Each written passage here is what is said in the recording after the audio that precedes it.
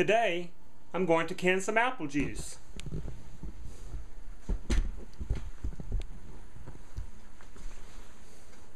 First of all, I juice my apples and bring the juice to a boil. While I'm doing that, I have my jars over here in boiling water. I'm going to transfer the apple juice to the jars, put the jars in the water bath with the lids on, and I'm going to boil the jars with the hot juice in them for 10 minutes. And that's all there is to it. This is what I'm canning today. These are red apples from my apple tree. And I'm juicing the apples, and then I'm canning the juice.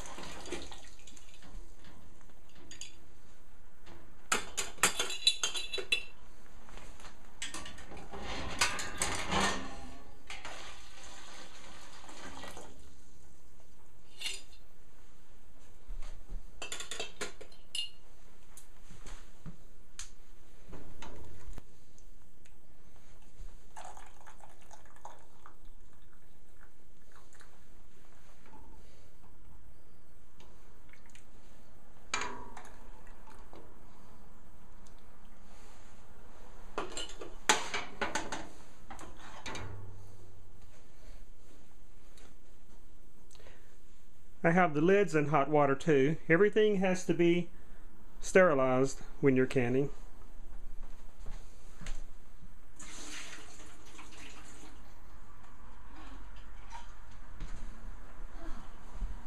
I want 1/2 inch of headspace above the juice.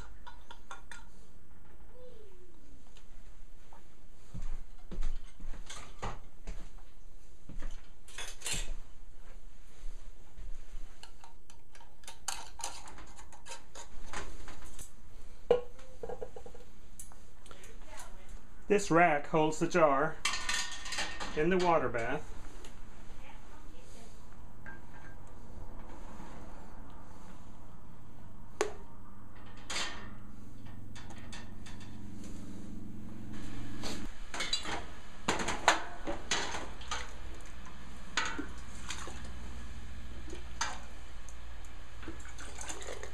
I'm just canning pure apple juice today. I haven't added anything to the juice, no sugar, no pectin. If I was going to make apple jelly, I would add the pectin to this juice according to the directions on the box.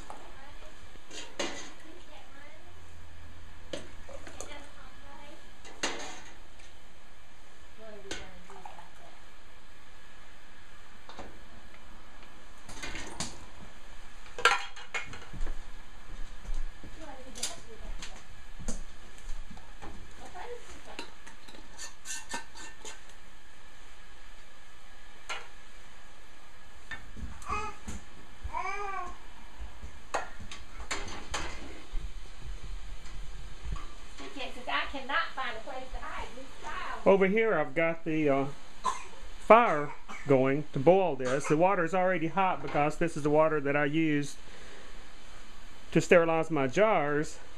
But now what I'm going to do is turn the heat on again, bring it back up to a boil, and boil the jars and the apple juice together for 10 minutes.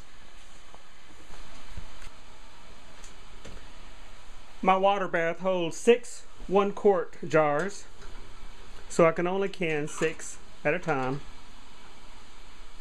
So what I'll do is I'll bring this hot water up to a boil again, start timing, and in 10 minutes they'll be ready to take out and I'll allow them to cool down.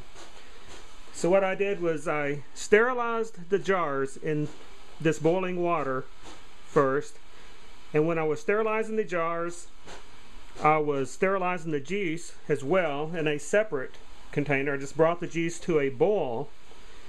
Then I added the hot juice to the hot jars and put on the lids, and the lids I also sterilized. So everything has been sterilized, and now we will sterilize everything together by boiling this for 10 minutes. Once it starts bubbling, starts boiling, I'll start timing, and in 10 minutes these will be canned. Okay, that's been boiling for 10 minutes. Turn the heat off and carefully take the jars out. You can remove the jars one at a time. It's probably best. I'm going to take them all out at once.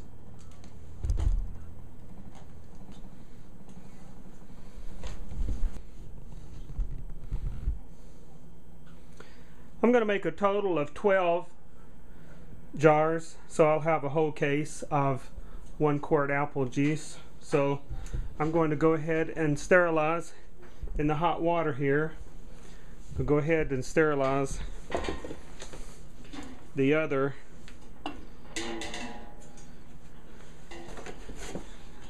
6 jars.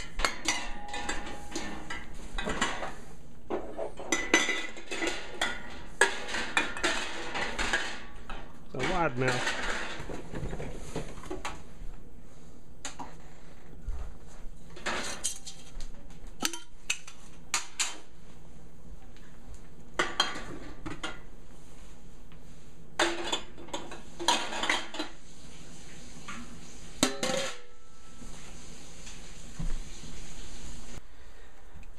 Now I'm going to set the jars aside to cool.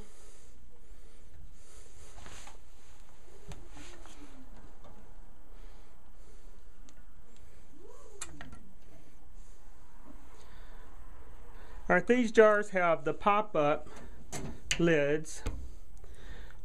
Right now they're hot, but when they cool down and the pressure inside the jar drops, these will pop down. These already have popped down. You can hear that.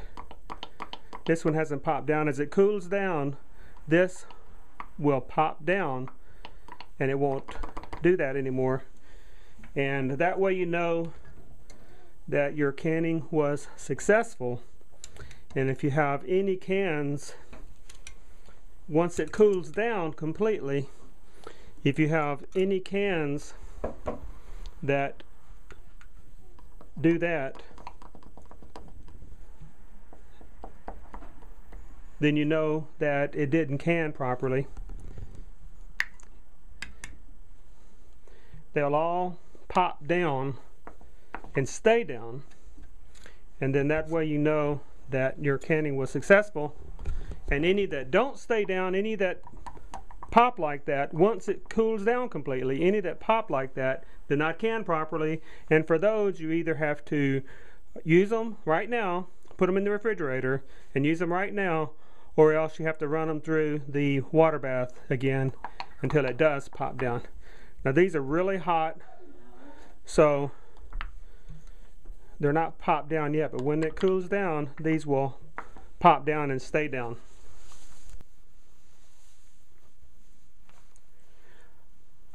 Okay, my jars have all cooled down now, so I can check the lids, make sure they're all down. Okay, there's one. This one right here did not can properly. They should, this button should go down, there should be a vacuum inside the can which causes this button to go down and stay down. And when this occurs, it means it wasn't canned properly. So I'll have to take this can here and either run it through the water bath again, or just go ahead and put it in the refrigerator to use it now. And I don't want to have to heat up my water again, so I'm just going to go ahead and add this, put this in the refrigerator and use it now. Now what we'll do is take off the bands. These are lids, these are bands. You use the lids one time, you can use the bands over and over.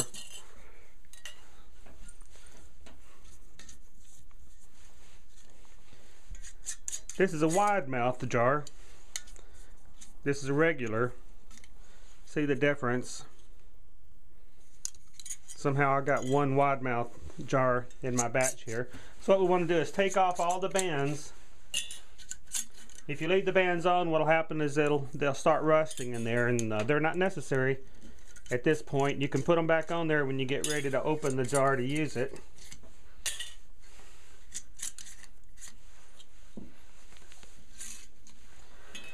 And we'll put the jars in the box. These jars are clear, and light will cause the deterioration of food over time, so you want to protect them from the light. And you also want to protect them from breakage.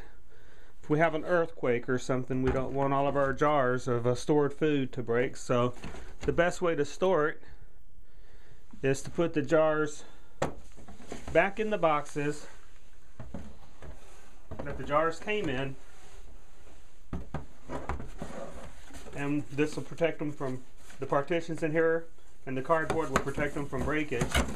And we'll put this away for storage.